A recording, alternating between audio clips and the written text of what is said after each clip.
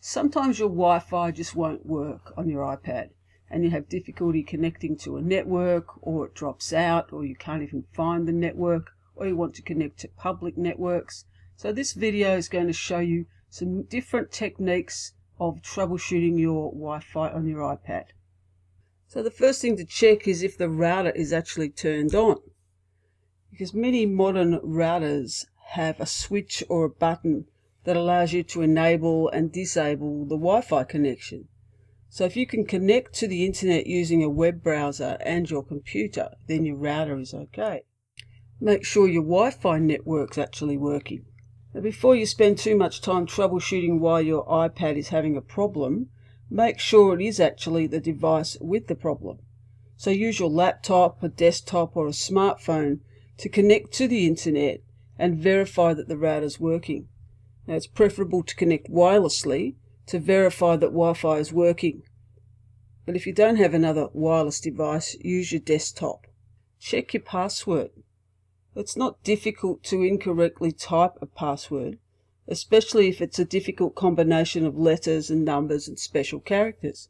So ensure that you're typing in the correct password, and you may just find that that's the solution that you're looking for. Some passwords can be quite long and complicated, and it's easy to mistake an 8 for a B or a 0 for an O. Check your distance from the router. In order to successfully establish a connection and utilize it, you must be within range of the router. The required range for a Wi-Fi connection varies across different routers.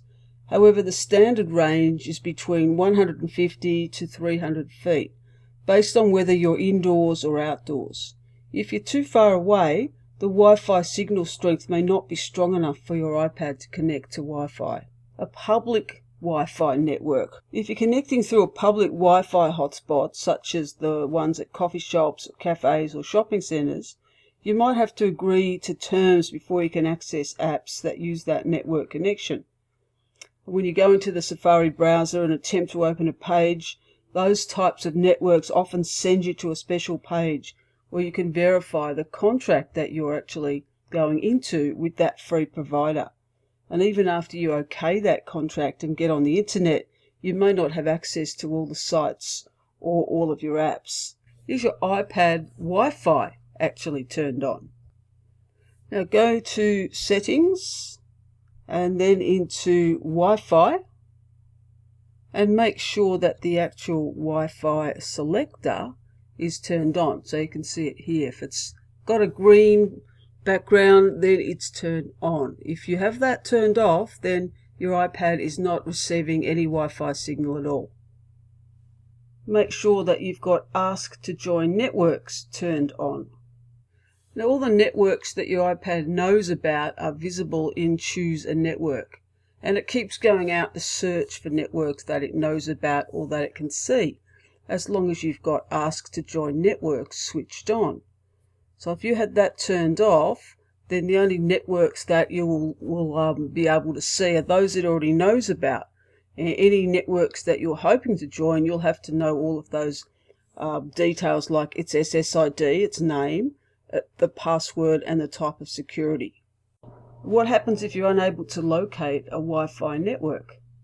If you can't find the Wi-Fi network, then verify that it's available, certainly by tapping Settings and Wi-Fi and waiting for the iPad to go out and search for the networks that it sees. And if you don't see that network, you might be attempting to connect to a hidden network. By default, most Wi-Fi networks are either public or private, but a Wi-Fi network can be closed or hidden, which means it won't broadcast its name. So if you need to connect to a hidden network, you're going to have to go through Other. And typing Other means that you'll need to know the name of the network, the security, so whether that's WEP, WPA, WPA2, etc. And you'll also need to know the password. You could reset the iPad's Wi-Fi connection. You can reset the iPad's Wi-Fi connection by just going into Settings and into Wi-Fi and turning that slider off and on. So if I turn that off, the Wi-Fi will turn off. Then I turn it on again, and that's just resetting it. When you turn it off, all of the Wi-Fi settings will disappear, and that's going to force the iPad to search for the Wi-Fi network again and rejoin it. Renewing the lease might just help you get onto the internet. Now, an iPad saves or leases, in this case, the IP address of a network for a certain period of time, and sometimes that can cause problems. The IP address, fortunately, can be quickly renewed by clicking the Renew Lease button within the network settings. So the network I'm currently connected to has the tick connected to it. If I tap the I, then I'm going to see all of the settings of that particular network. Its IP address at the moment, and its subnet mask, etc. And if I want to renew it, I simply tap Renew Lease and then renew again. Just refreshes the IP address. Restarting your iPad. So it's not unusual for technology to become unresponsive or hang. So restarting the iPad could just help reset its internal modem. This is a basic troubleshooting step, and it can cure all sorts of problems and should always be done before you actually start changing settings. So how you restart your iPad? You hold down the sleep-wake button and keep holding it down until you get slide to power off. You slide that, the white apple will appear on the screen, and that will turn off the iPad and restart it. If you want to get out of it, you cancel. Restarting your router. If you're still unable to establish a connection, it's time to start your internet router. And this is a simple matter of just turning it off for a few seconds and then powering it back on. And most routers have an on-off switch in the back, or if they don't, just turn it off at the power point or just remove the power cable from the back of the router. Wait a few seconds and then turn it back on. And then try and establish the Wi-Fi connection again. And this allows it enough time to reset your Wi-Fi service. Once you've done that, use another device such as a laptop or a smartphone and test the connection before you try to connect the iPad. Now you could always forget the network. So go back into Settings and Wi-Fi. Now if you're still having problems, it's time to actually start changing some settings. And this mostly has to do with telling the iPad to forget what it knows about connecting to the internet and giving it a fresh start. You can do this by going to Settings and then Wi-Fi, and then once you're on the Wi-Fi network screen, you go into the settings for your particular network. So the one that's selected, tap the I, and then simply tap Forget this network. And you can back out of it by tapping Cancel, but typing Forget will forget all of the settings that it knows about for this network. So if I type Forget, and so it switches to another network that it knows. So immediately I forgot Shell's network 5 GHz, it switched to the other available network it knew, Shell's network. Now if I want to go back to Shell's network 5 GHz, I've got to wait till the iPad finds it again under Choose a Network, or tap Other and type in all its settings. So it's found the network again, and all I've got to do is tap that, and because it's forgotten all the settings, I'm going to need to put the password in. Now remember, you only have to do that once. Now my iPad will remember that network, and when it's in range, will join that network automatically.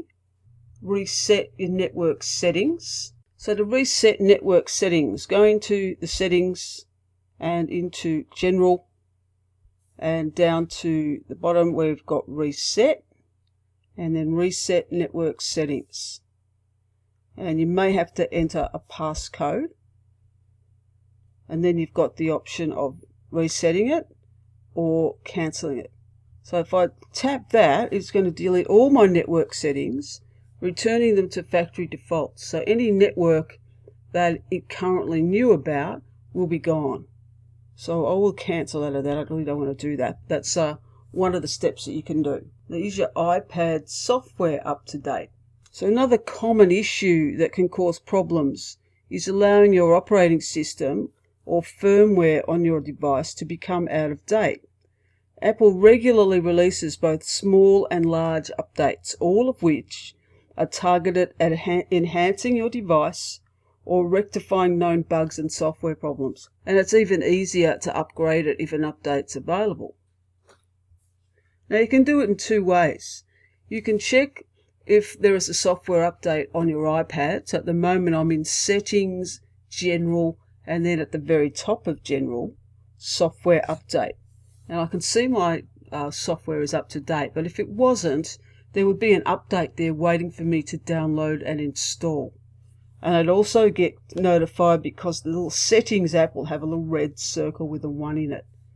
And simply all you've got to do is tap download and install, and you can do that wirelessly, and it will update your device.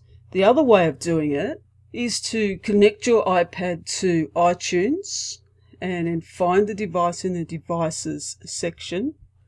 And then you can see here, you can see if it's up to date. It's currently up to date. If it wasn't, all I had to do was connect the iPad to the iPad with the cable, and then update and restore its software through iTunes. And your final step, if all else has failed, is restore the iPad to factory defaults. And this will erase all settings and data on your iPad and put it in a like new status. Now before you do this, you need to make sure that you've backed up your iPad. So either back it up through iCloud, or again through connecting it to iTunes, and in the summary pane, back up now. And this way you've got all of your apps, your purchases, your music, your photos, everything that you need. Then you're going to restore the iPad after that. So you can restore a backup once you've restored it to factory defaults. So you go into Settings and into General, and at the very bottom back to Reset, and you've got two options. You can reset all settings, and this is going to leave all your data, so the music, the movies, the contacts, mail, etc. But it will reset your preferences, or you can erase all content and settings. This protects you by making sure all data is off the iPad, which means information for your iTunes account. Now, if you're selling your iPad or giving it away to someone else, or another family member who's using a different iTunes account, then choose that setting. Now, for our purposes, you could just do the first one, reset all settings, because that'll leave all your information. If that didn't work, then do erase all content and settings, and that definitely takes it back to the iPad straight out of the box. So if I tapped erase all content and settings, again I've got to put a passcode in, as that's the way I've set mine up, and then I get one chance to back out of it. Erase, and I'll delete everything, and cancel. Now, if I erased it, then when I turned it on, the first thing I would have to do is log into my iCloud account and my Apple account, and then it would restore everything. Or I could hook it back up to iTunes and let iTunes restore all my information. Then once you've got everything working again, then go back into Wi-Fi and enter all your network settings. So go back into Wi-Fi, and then you go and enter a network. So putting in the network name, the type of security, and the password. Now, one of these steps will hopefully help you to fix any troubleshooting problems you have with Wi-Fi connectivity. If none of that works, then it's time to take it back to the Apple Store. So that's all for this lesson.